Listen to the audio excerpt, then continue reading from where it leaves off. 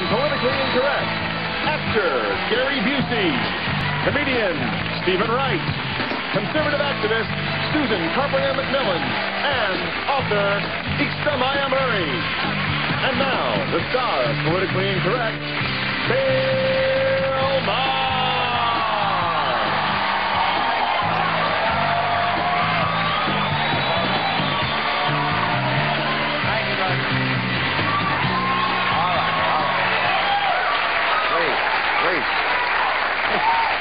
Folks, please. Please, there's a lot of news. We got to get out here. Some people get the news from this show. I'm telling you, we got to cover these things. And the big one, President Clinton's big victory today. His big foreign policy objective was to get the Russians to agree to let the old satellite countries of the Soviet Union into NATO. And yesterday, the Russians finally agreed to this. The last stumbling block was we agreed to have joint military exercises with the Russians and let their drill sergeants harass our women. That's the least.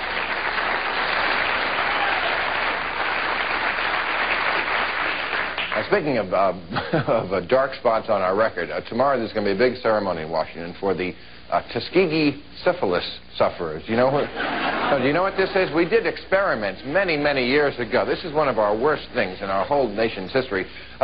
Black men they used to experiment on to see the progression of syphilis, and they are finally having these men to the White House to apologize, like that makes up for it. But there's going to be a big ceremony. They're going to have them there, and they told the audience, be as respectful as you can, but whatever you do, don't clap.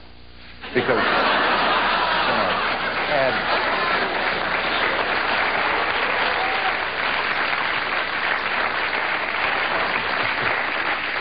now, there's an interesting court ruling yesterday. Anybody from Massachusetts? That's quite a progressive state. The Supreme Court there in Massachusetts ruled that begging is protected by the First Amendment and is a First Amendment right. Anyone can beg, and you're in your constitutional rights, which I think is probably true. There is no privilege more sacred in America than a free and open exchange between a Kennedy and his babysitter.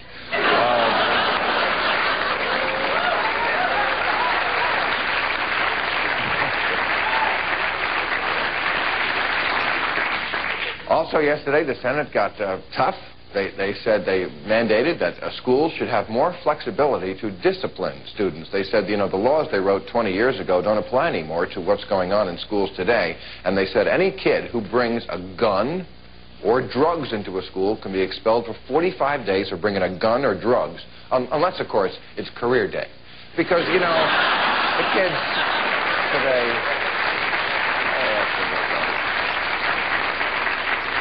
And finally, Roseanne, on a lighter note, Roseanne... I just meant...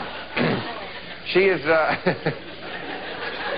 She opened in New York yesterday at Madison Square Garden. They're doing The Wizard of Oz, and she plays the Wicked Witch. And they say that's absolutely true. She plays the Wicked Witch. It's a little different than the movie. In this one, the witch falls on the house. Anyway, thanks for coming. Been satirized for your protection.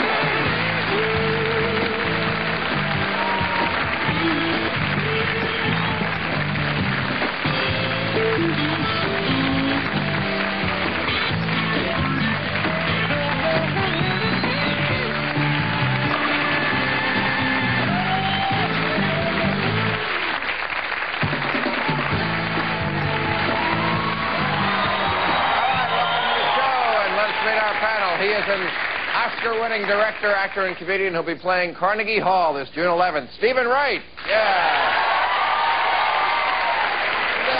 Hello, Sam. Good to see you, buddy. A novelist and associate professor at Loyola Law School. Her book is called Locus. Yxta Murra. How you doing? Thank you for doing our show. Please sit down. She's a family values feminist, but she's always a woman to me. From the Women's Coalition, Susan Carpenter McMillan. Yes, ma'am. Hey, doll. Thanks for coming. Good to see you. And finally, the very nice star of the Buddy Holly story and the very evil star of Lethal Weapon and Under Siege. And let's not forget DC Cab. His next one is Rough Riders, Gary Busey. Yes. deafening approval for you. I'm going to tell a story about you driving a cab in Washington, too. I bet you would. Okay. All right. The topic today is school. Anybody been to school? Yeah. Okay. How far did you get, Gary? I went to college for 5.5 years, 3 different colleges. 5.5 years? Yeah, I still have a nightmare where I'm taking a botany final naked. And I need freshman phonetics to get my degree. I think college is a wonderful thing because it's... well, a lot of kids... I'll argue with you about that. Well, I don't know, you don't know what I'm going to say. I mean, a lot of college is completely BS. There was an article in Rolling Stone recently about this guy, they call him the undergraduate, this guy named Bert, who basically goes to college to drink, which is not right. Well, hey. But not unusual. But not unusual. Not unusual. Right. Right. Well, yeah. So we're in agreement Correct. on that. It's not right to... Okay. Now, John Silber is the chairman of the Board of Education in Massachusetts. He received a bunch of mail from 6th graders, and the question that they were answering was, how can you make school better? And they said things like, we can learn more from doing fun activities.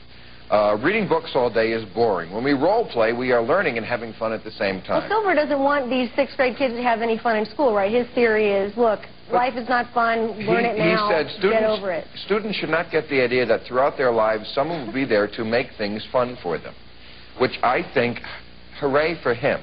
I agree. I think, you know, in the old days, teachers would tell kids that. There's a lot of fun things in college. Athletics. I had a football scholarship. That's what enabled me to go to college. But that comes after you learn. Theater. After you learn? Right. No. Athletics. You've learned up to a level, and then you have another level to learn on, and it's a great buffer before you get into the real world. 17 years old, going right out in the real world is going to be tough for them. But college gives them a chance to meet their future wife, their future husband, a business associate in the future. That's not what college is for. Well, that's part of the ingredient of college. That comes with the dinner.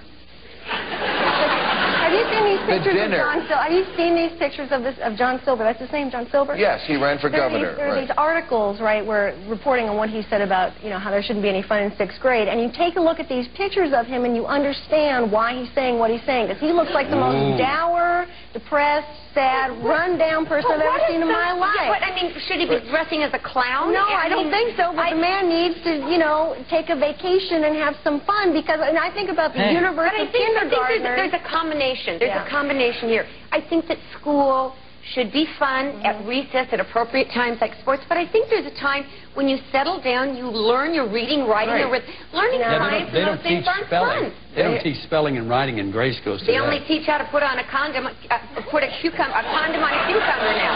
What? No. I didn't hear you. I missed that class. They teach how to put a condom on a cucumber.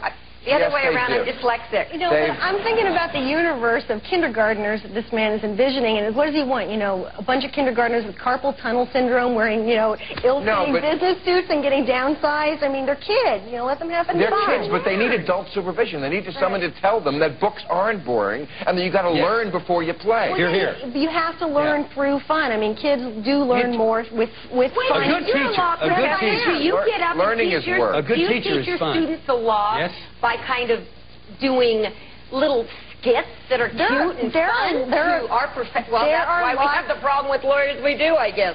No, it's not. There are lots of different pedagogical techniques these days, you know, which deviate from the traditional norm of teaching, which is getting students involved, making them active, making them think, even making them laugh. That's different than making it fun.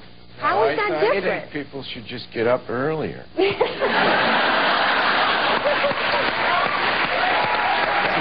We have to take a break.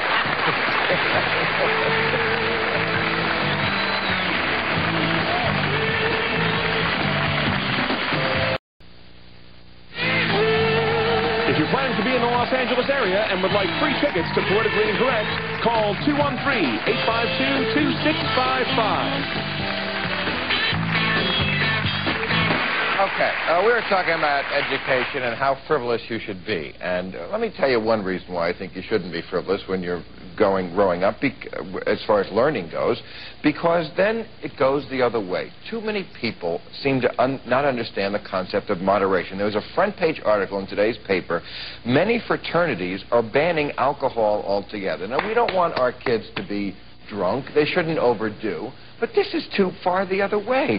The 5 different national fraternities have vowed to ban all alcohol in all chapters by the year 2000. Good. That's good. We'll get rid of date rape. We'll get rid of killing somebody in the car when they're driving home.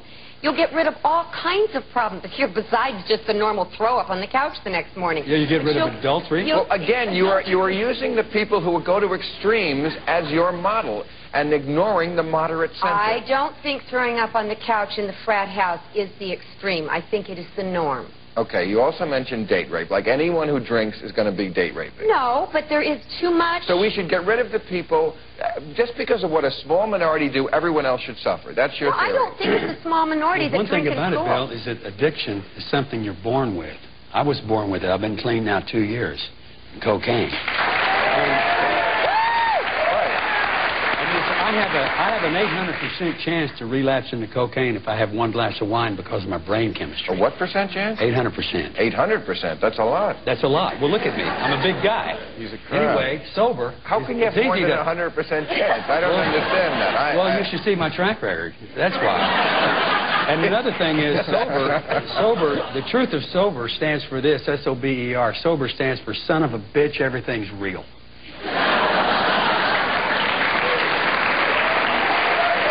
And that's the truth. But why should the rest of disease. society have to pay because you couldn't control yourself? It's not me, it's millions of people.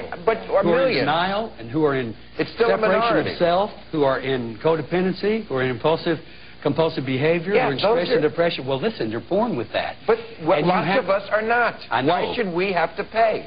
Well, I guess there should be Why should there be no alcohol? What? That works in the esophagus of someone, puts a dipstick in, if it comes out purple, you don't drink. How about that? You want to come with some new medicine idea?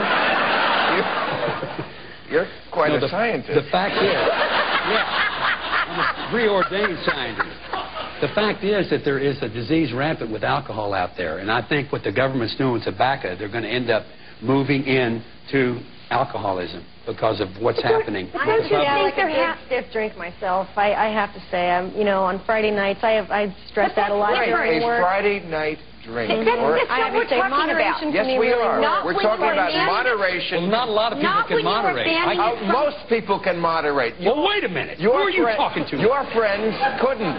My friends couldn't. I couldn't. But that's not everybody. You're making everyone pay. We're not cutting off alcohol for society. You're talking about fraternity guys. What about those 6th I think graders? we're sort of moving around the topic you're talking about why can't 14, 15, 16-year-old children have booze for the same reason. I know he's getting ready to come out with something profound. I can feel it.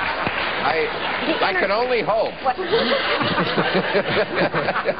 I started drinking I wait before for the Sphinx. What? She was drinking before the show. I saw that too. Yeah. I was drinking your iced tea, which you provided. No, this is not a joke. This alcohol and drug abuse. It's not a joke. Sober isn't natural.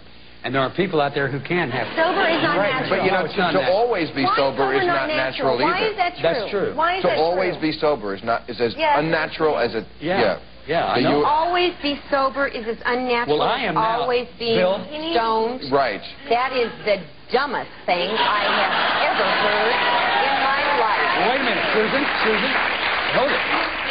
I am naturally sober all the time because I made that choice. Well, I made the choice. Animals get high. You know that? My dog drinks martinis. Yeah, right. No, I mean all kind of animals in nature. They drink. They eat berries. They do all things. They drink. That gives them a buzz? And gives them a buzz. And they fall and flop around. Have you been looking for these berries after we... Where are those berries? No, not me. But in terms of the fraternities, I have to say I do drive a lot. You know, I think, Fraternity? yeah, I'm not going to join a fraternity anytime soon. But in But terms they're of drinking, and no, well, what? You know, 18, 19, it's against the law. If it's against, if it's within the law to drink. I do acknowledge it's not. They're not supposed to drink till they're 21 anyway. Yeah. Well, that's not a law everywhere. You know, Somewhere. lots and lots of you know, young men and alcohol all crammed together in a house.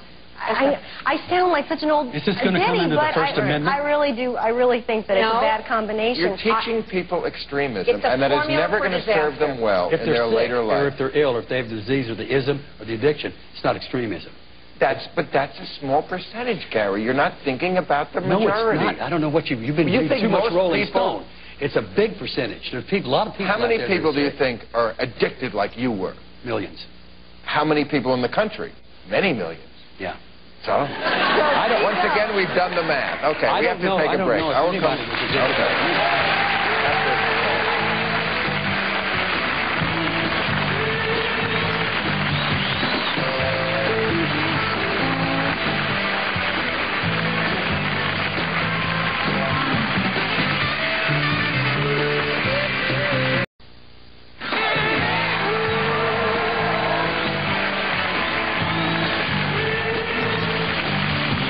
Okay, let's talk about this interesting Supreme Court case that they actually refused to hear, which gets to the idea of whether being discriminating is the same as being a bigot, which I don't think it is. Here's the situation. In Wisconsin, there were two single women who had a room in their house they wanted to rent to share expenses. And they said they put an ad in the paper, they didn't want smokers, they didn't want a straight man. A lesbian applied for it, and they said, we don't want a lesbian here either. The lesbian sued, and she won. Okay, and that is the ruling. Now, I think that's very interesting because it's basically saying you have to live with a lesbian. What? I hate this. I don't want Wait, Steve wants to speak. Oh, Shut up. Okay. What did she win?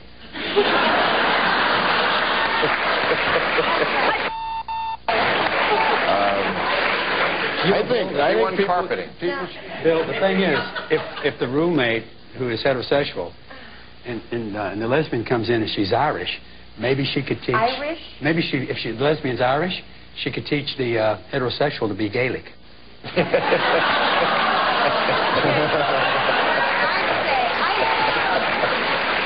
I think this is a really bad decision, and at first blush it looks like it's pro-gay rights, but in the end I think it's anti-civil rights. It's about the states feeling comfortable with intruding into the personal sphere and micromanaging personal decision-making, and I think that's a very dangerous precedent. Yeah, the government coming into your bedroom, the government coming into your own house. Right. Where's that headed?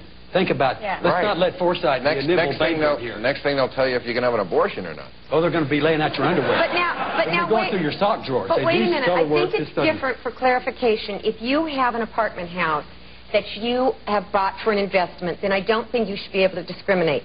But if you live in a home, I don't want to find you in my trash can in the morning, and I don't want a lesbian in there. I don't think... Why do you keep going back to cucumbers and condoms? Sorry, do I have to believe By the way, Susan, I know you're a hip party animal, but I think the last thing you'd find with a lesbian roommate are used. Well, how do you know? I think there's a little bit of armchair empiricism. How do you know that? Now, no, seriously. You think lesbians use... How much do you not know about lesbians? I thought that's exactly what they use. Someone help me here. What do they use? I don't know what to do with that one. What do they use? Two women. Toilet paper. Yes, Bill, I am sure. Well, Honey, then what do they lesbians, the whole point is that they don't want the phallic thing in any shape or form, you I think see? that's probably varies from person to person. Question. You got to watch out. Lesbians are another question, but this is about the government coming into your own house. If I had a lesbian woman, wouldn't want that. This is another show.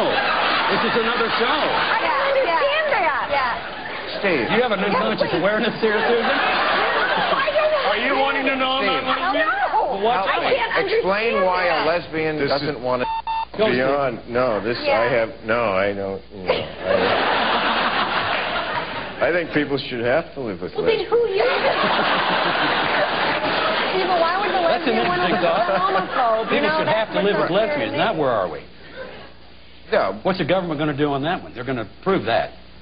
Well, it's that, you know, if you don't want to live with anybody, shouldn't that be the... I mean, if I don't want to live with a rodeo clown, that doesn't mean I'm anti-clown, right? It's critical to civil rights, but what Wisconsin seems to be trying to do here is to change people's perceptions and to change prejudice by forcing people to live together. And it's true that civil rights laws have transformed our society and have helped us overcome some bigotry, but this is not really going to get us there. I think that in terms of having us be less bigoted, other sources need to pick up that gauntlet, like culture, you know, the cultural arena, the media, artists. But isn't it an infringement of my right in my home to be forced? I mean, even as a property owner. You don't know owner. enough about lesbians to comment on this at all. We have to take a break. We'll be right back.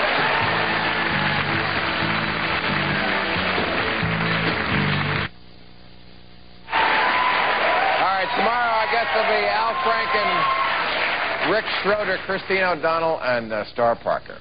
And, Stephen, I felt people are going to write me and say, why did you stifle Stephen Wright? I think I overdid it tonight. I apologize.